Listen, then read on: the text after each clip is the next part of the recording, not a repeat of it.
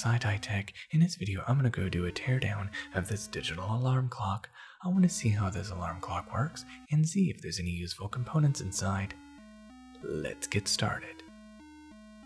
First, what I'm going to do is just unwind it, remove the screws. Basically, see a screw, take a screw, see a screw, take a screw. And now it reveals a little transformer inside. I'm going to go and remove the screws and remove that as well.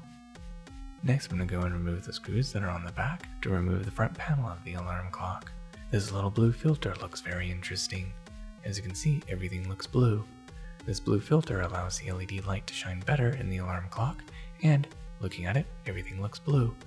I could probably use this to make some really interesting sunglasses. Okay, now let's go a little deeper. Remove the circuit. And remove more screws to completely remove the circuit.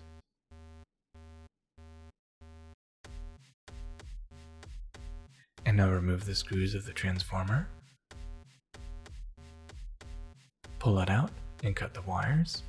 And there, I have a little transformer that can be very useful for a lot of projects. And right here, there's a little piezo. I like to remove that because piezos are very useful.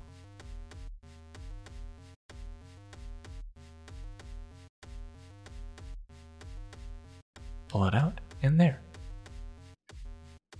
And there, the entire housing is now removed. And now let's go and take a closer look at the circuit. Pull off this blue film that is covering the LEDs.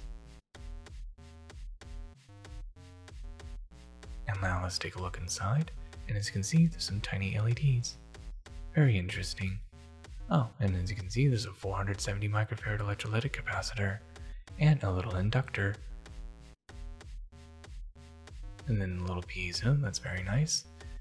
Some surface mount diodes. And right here, the main microcontroller that controls the entire circuit. And there are a few little components, such as some resistors and some diodes. Very nice. And right here is a little push pad that allows you to be able to change the time of the clock. And this right here is the snooze button. Very interesting. And there you have it. Now you know what's inside of a digital alarm clock and what kind of components are potentially salvageable. And there you have it. Thank you for watching Sci-Tech. I hope you learned something new, and don't forget to like and subscribe, and of course click on the bell icon to be notified for future Sci-Tech videos. Till the next tech, goodbye.